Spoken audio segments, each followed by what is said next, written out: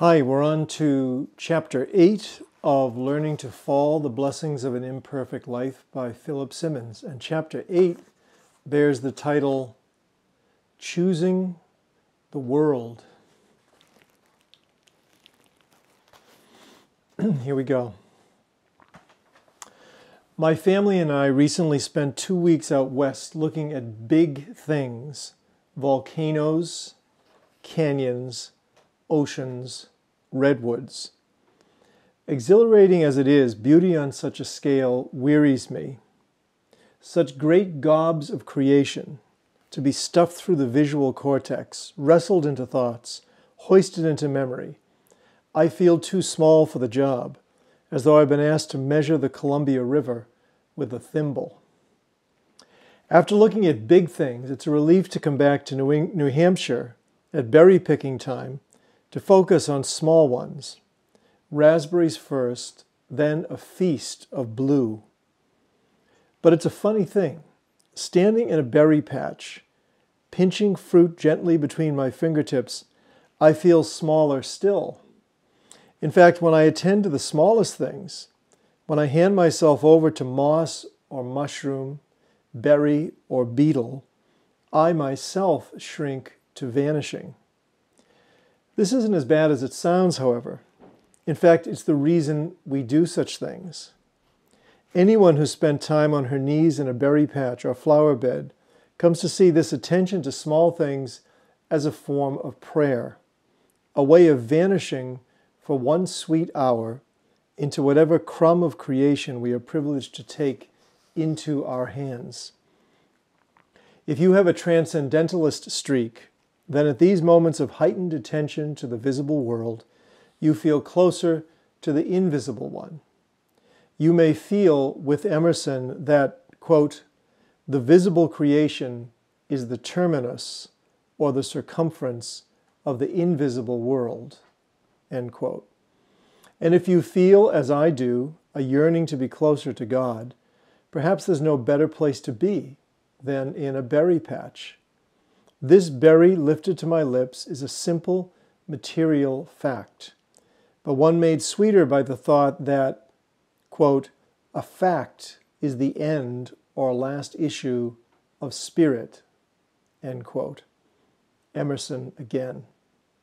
But like Emerson, I worry that if I see the blueberry only as the visible mark of some greater invisible reality, then no matter how sweet, the berry becomes second-rate, a step removed from what really counts. In this view, the poor, profane berry, whose powdered blue I rub to glossy black, is at best a gateway to the sacred world, at worst an illusion and fraud. In my fixation on berries, I become a prisoner in Plato's cave, entertained by shadows. Emerson's geometry is telling. If the visible world is but the circumference of the invisible one, then we're forever outside the sacred circle at whose center God lies. Only in mystic vision or death do we enter in, though even in death we may be denied. According to many religious traditions, including Christian ones, my attachment to the things of this world disqualifies me for the next. The berry's sweetness is my undoing.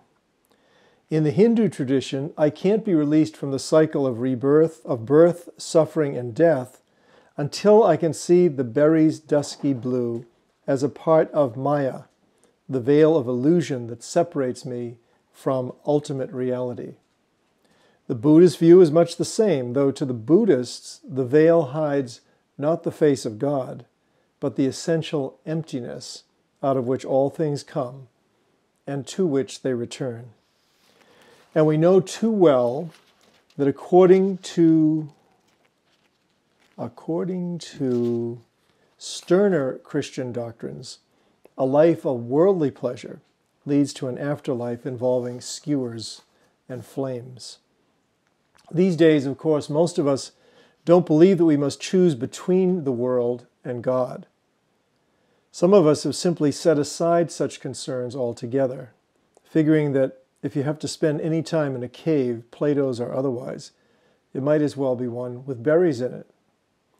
Even if we do worry about an afterlife, we figure that one sunny, breezy summer afternoon on the blueberry ledges may be worth a day or two in purgatory, if not an eternity rotating in the great rotisserie down below. But many of us who still believe in some sort of God have made an even more radical change from traditional ways of thinking. In the terms theologians like to use, we've moved away from notions of a transcendent God and embraced the idea of an immanent one. That is, we've gone from a distant, invisible, and otherworldly God to a God that is present and working within us and within the visible world of our experience. As Christian theologian Teilhard de Chardin writes, Christ, through his incarnation, is internal to the world, rooted in the world, even in the very heart of the tiniest atom. End quote.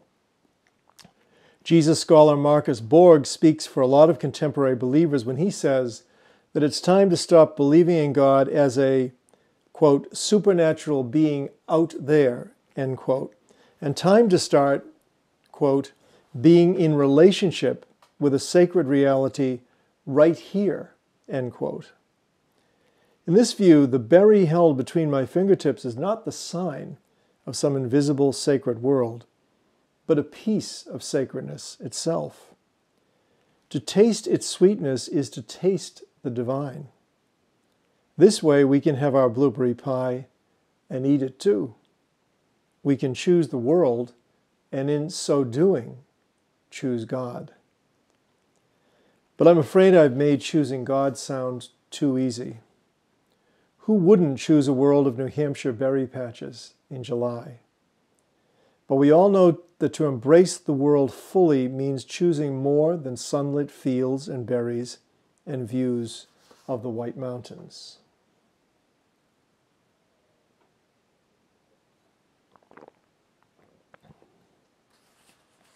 When I began writing this essay, men with chainsaws and a bulldozer were felling trees on our property to open up more of our view of Red Hill. As exciting as this was, I somehow found it hard to fix my mind upon the idea of a transcendent deity with chainsaws snarling outside my cabin. But if God is immanent in the world, then God is immanent also in the chainsaw, or at least in the beings who would invent and use it. Choosing the world means choosing all of it, the tall maple and the severed stump. In my case, it means choosing a world that includes both black raspberry ice cream cones and my weakening arms, which will soon be unable to raise the ice cream to my lips. In choosing the world, we choose both pleasure and pain, joy and sorrow, health and illness, rapture and rue. Epimetheus, the Greek god who fashioned humans out of mud, learns this when Zeus presents him with a beautiful bride named Pandora. In accepting her, he brings pleasure, companionship, and love into his house. He also brings a curiously heavy box with instructions never to let it be opened. I remember being told this story as a child, how upset I was when Pandora, giving in to curiosity and desire, opens the box, releasing evil and death into the world. It was like the Red Sox losing in the ninth inning. We had come so close. It has taken me a long time to understand that like the Red Sox losing, the ending is inevitable. The box has to be opened. When Epimetheus chooses Pandora, he chooses the box too, without knowing the full implications of his choice. Merely by desiring Pandora, he has, in a sense, already opened the box. Pandora, like Eve, her counterpart in Hebrew scripture, brings the knowledge that good and evil are inseparable, a wisdom she bears within her woman's body, the sight of a lived and familiar intimacy between pain and pleasure, blood and birth. The story is not about distinguishing between right desires and wrong ones, or choosing between righteousness and sin. Rather, it tells us that desire itself, regardless of its object, enmeshes us in a world more complex than we first imagined, a world in which death and pleasure enter our homes together. No wonder so many refuse the world. We all know about the obvious refusals: alcoholism, drug addiction, violence. But even the best of us at times fail to embrace life fully. How easy it is when the world is too much with us to retreat to the sofa with a stiff drink and the remote control. But whether our evasions of the world take this or other forms, choosing the world, in the radical way I mean it, involves more than getting up off the sofa, more than just keeping busy. For I want to choose the world in such a way that I am choosing God too. Sometimes it's our very busyness that gets in the way of such a choice. Too often we anesthetize ourselves by setting up our lists and ambitions and accomplishments as a shield between us and our true selves. We strap ourselves into our carefully constructed identities for fear of letting go into the pain and wonder that awaits just the other side of our precious reserve. In a culture that recognizes busyness as the mark of importance and worth, it's so easy to use our public identities as professionals, as caretakers and volunteers, as overworked parents, to avoid all that's troubling, complex, and mysterious in the world around us. When I was a young teacher and a student came to see me with a problem, I too often retreated behind the mask of my hard-won professorial status. I wore tweed jackets and the grave expression of a man thinking deep thoughts. I was there to teach literature and write important books, I told myself, and didn't have time to help 18-year-olds adjust to living away from home. Behind my impatience and emotional stinginess was, of course, my own insecurity.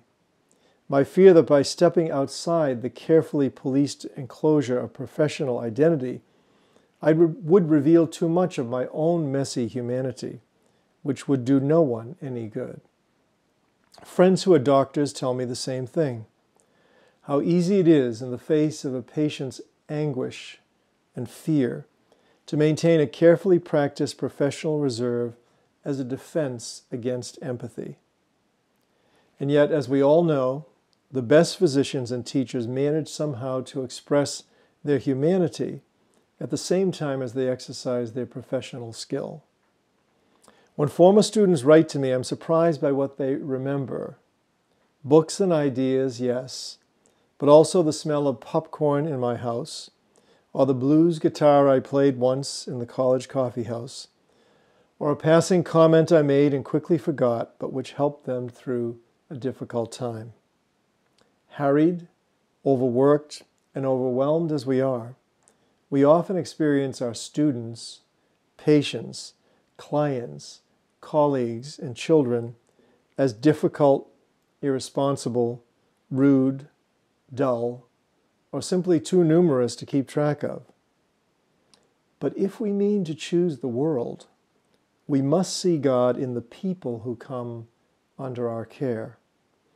That is, we must see them as at bottom no different from ourselves.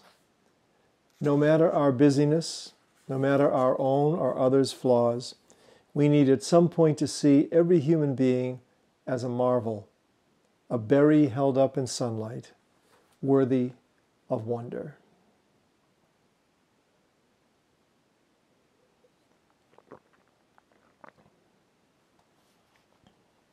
I don't mean to make it sound as though choosing the world is just a matter of being nice.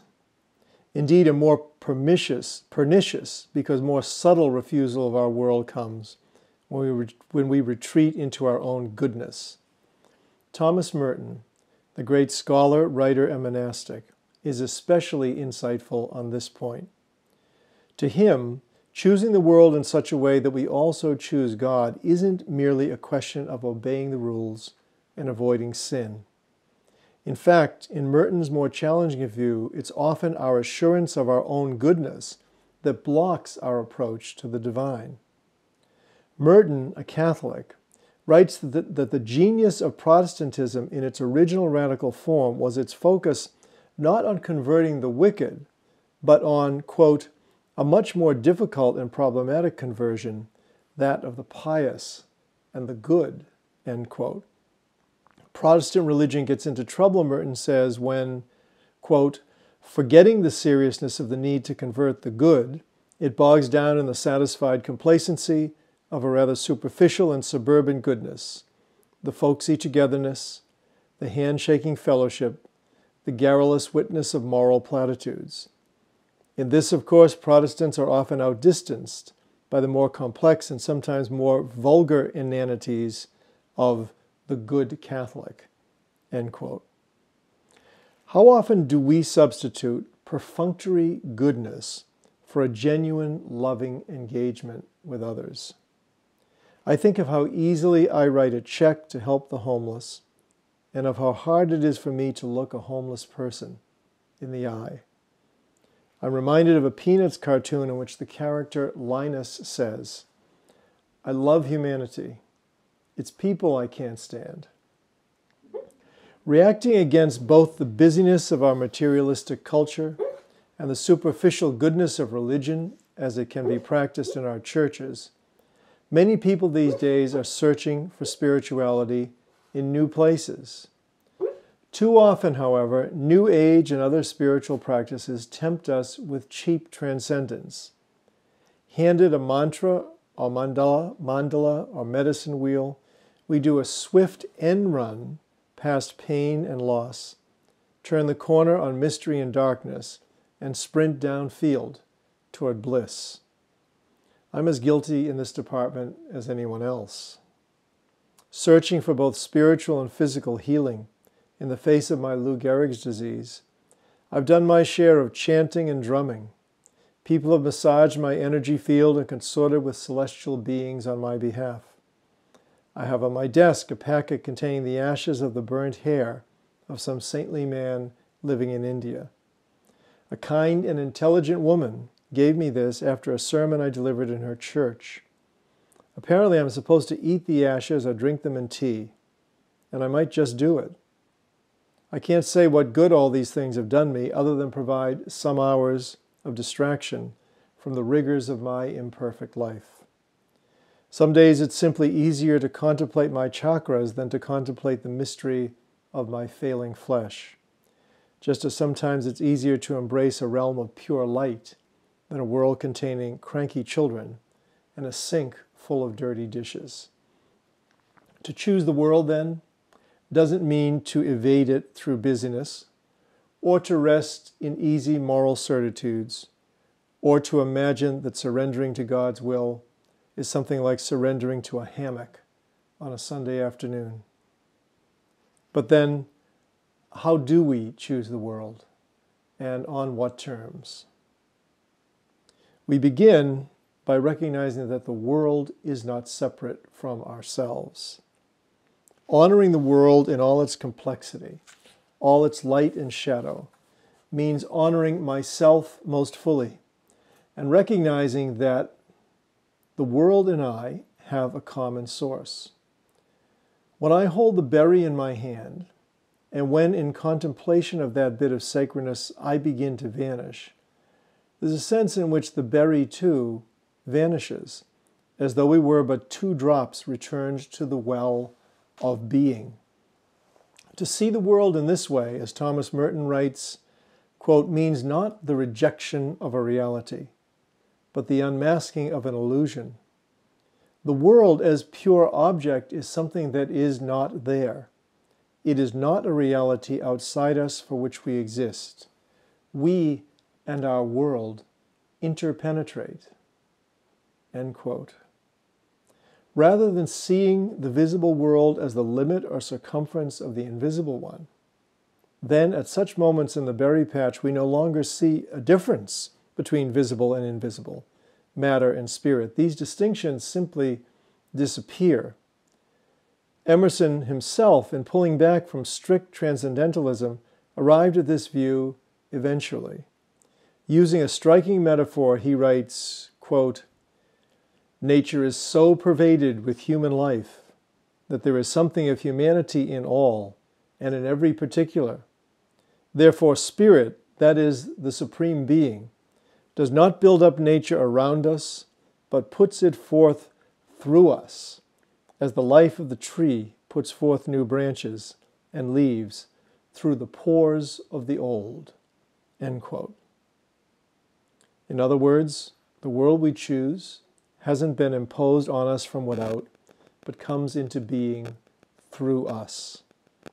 In every moment we collaborate in the ongoing work of creation, including the creation of ourselves. For Joan Chittister, the Benedictine monastic, quote, "We work because the world is unfinished, and it is ours to develop." End quote. Work, therefore, becomes a sacred responsibility, and choosing the world means choosing what we ourselves have made. As Merton writes, quote, "It's only in assuming full responsibility for our world, for our lives, and for ourselves that we can be said to live really for God." End quote. To be responsible is to be responsive, to respond. All these words have their root in the Latin spondeo, which means to promise. To respond is not to promise for the first time, but to promise again. Not to begin a relationship, but to renew one. One evening this spring, I sat at the dinner table with my children, Amelia and Aaron, ages 7 and almost 9. The first flies were hatching and drawn to the light of the house gathering on the window pane near us. Struck with a sudden enthusiasm, the kids got pencils and paper and began to draw. Ignoring the moths and more obvious bugs, they chose as their subject a tiny white-winged fly, perhaps 2 millimeters wide, so small you wouldn't have noticed it unless you were looking hard. Now my son, the older of the two, had had some practice at such things, but my daughter's drawings had so far been limited in subject to standard, if charming, flowers and rainbows and butterflies and little brown-haired girls. She had never tried drawing a tiny white fly, or in fact to draw anything at all that was actually before her in the world, rather than summoned from her imagination. And sure enough, her first sketch of the fly looked suspiciously like those brightly colored butterflies that had flown beneath so many smiling suns in the works that until then made up her principal oeuvre. When I suggested she go back and look more closely at the fly's antennas, you could see the flash of recognition in her face. She got up from the table and crouched by the window. She looked again. She pressed her nose to the glass. She returned to the table. Erasing what she had drawn before, she first got the antennas right, then went back to the window to study the legs.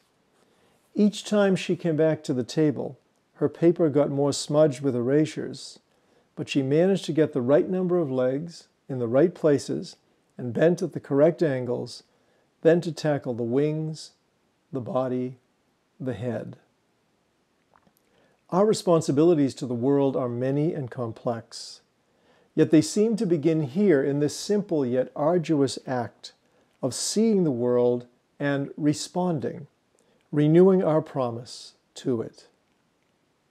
I sometimes imagine that if the creator of the universe wanted to take another shot at communicating what was most important, she might replace all of sacred scripture with the words, "Pay attention."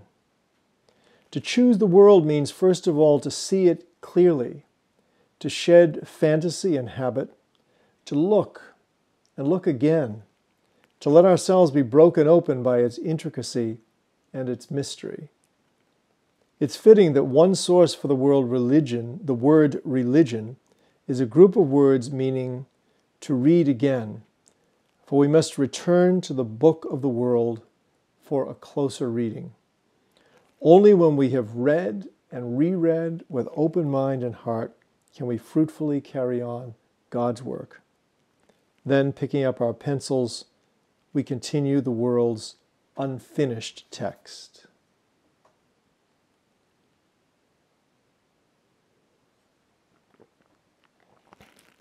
Again, I may have made all this sound too easy, as though looking at bugs and berries were all that were required for our enlightenment. The problem is that seeing is never plain.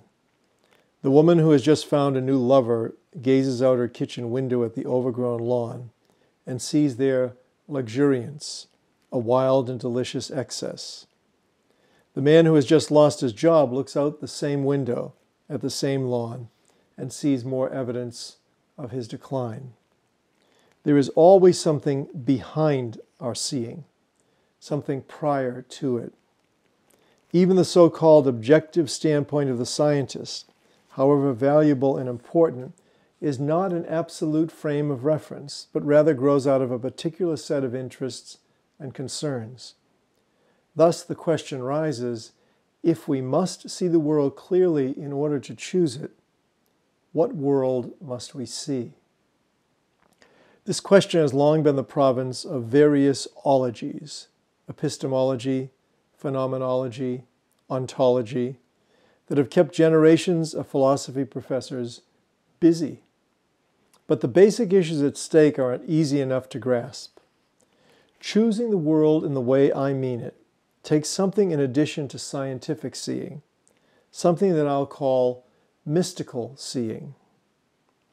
Now, I know that in a culture where scientific, rational, and secular values dominate, the word mystical has at best come to stand for all that is uselessly poetic and obscure, and at worst has become a synonym for mistaken, fuzzy-headed, or just plain wacko. But mystical experience isn't all that unusual. Most of us have found that a line of poetry or scripture, a passage of music, the turning of a leaf in sunlight, or the sight of a child splashing in a stream can suddenly become a doorway through which, as William James writes, quote, "the mystery of fact, the wildness and the pang of life, steals into our hearts and thrills them," close quote. Each of the world religions has a mystical tradition wherein such experiences are cultivated and understood within the context of a person's normal spiritual development. We have in large part lost touch with these traditions, and these days most people encounter them only in distorted New Age forms that can make them seem at odds with reason and the demands of everyday life. That's a pity, for as a rational mystic, I found that by integrating my mystical side with my scientific one, I'm best able every day to renew my promise to a world vitally charged with meaning.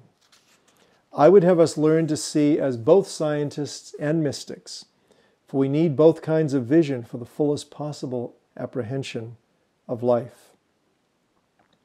I know a man who gained an international reputation as a botanical illustrator, selling his work regularly to National Geographic and other publications. For years he drew plants and insects not only with scientific accuracy, but great artistic beauty.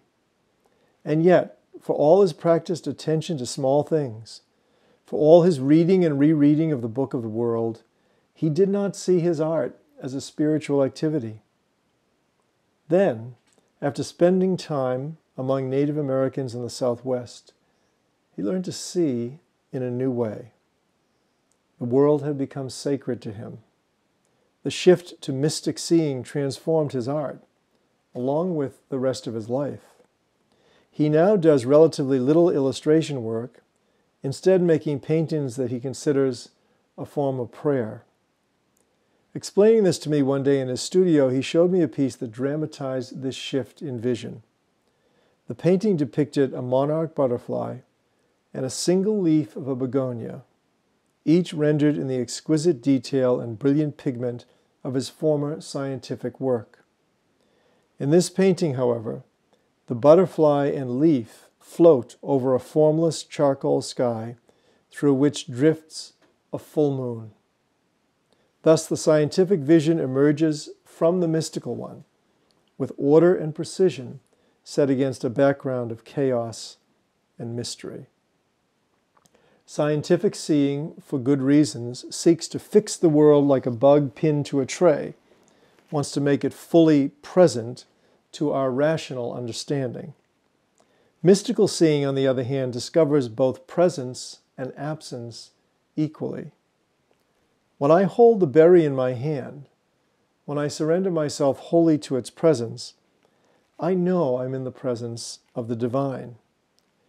But at the same time, I come to know the berry as a mystery beyond my comprehension. And I come to know God as that which is essentially unknowable. Mystical seeing always involves this paradox, and thus can be as harrowing as it is uplifting. To approach God is to know the infinite distance between God and us. To know God is to enter what one medieval mystic called the cloud of unknowing. Each moment of light and clarity brings darkness and confusion. I possess all knowledge, all wisdom, all joy, and at the same moment, I'm empty and cast down, groveling with Job before the voice out of the whirlwind. Mystical seeing exalts us at the same time as it knocks us out of our complacency, our confidence, our righteousness. That's why true mystics have so often been labeled troublemakers and heretics. They refuse the comforts of orthodoxy. To live in the world opened up by this larger perspective requires what Keats called negative capability. The poet's ability to be, quote, in uncertainties, mysteries, doubts, without any irritable reaching after fact and reason, end quote. The mystic, like the poet, like all of us who seek the fullest apprehension of life, must leave the settled world of the known to dwell in the wilderness of mystery.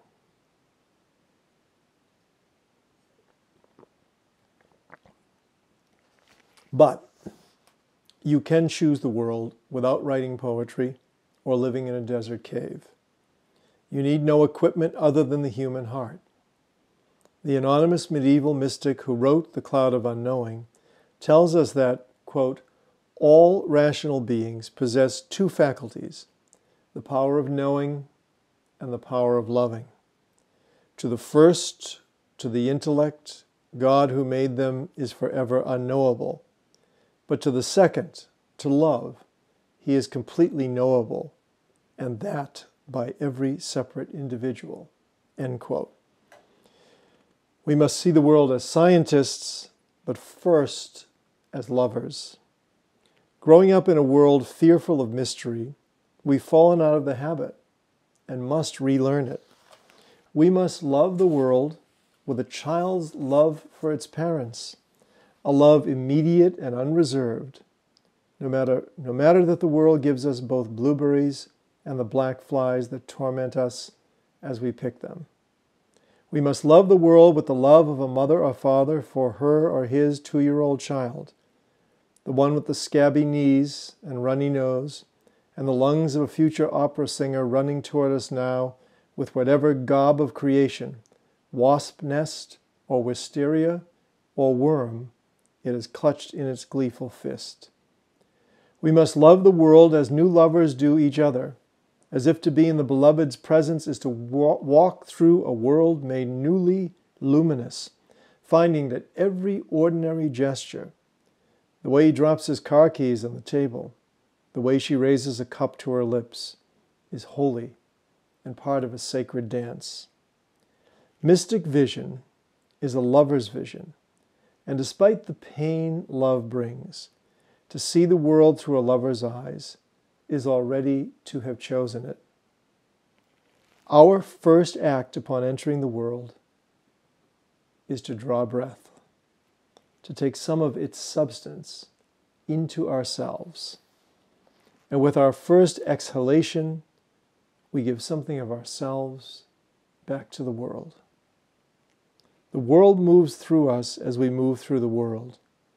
Each breath a response, a renewal of that original promise.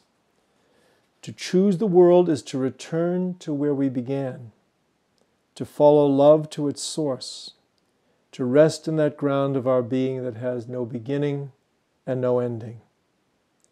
Moved by love of the world, we venture all to enter the sacred circle, to cross the threshold of the invisible, to draw closer to God. When at last we find ourselves there, inside the world's holy heart, we discover we have been there all along. Born of the world, we give birth to the world in every moment. Beloved of the world, we are every moment in its embrace. Choosing the world, we discover in the end that the world has already chosen us. Choosing the World, Chapter 8 of Philip Simmons'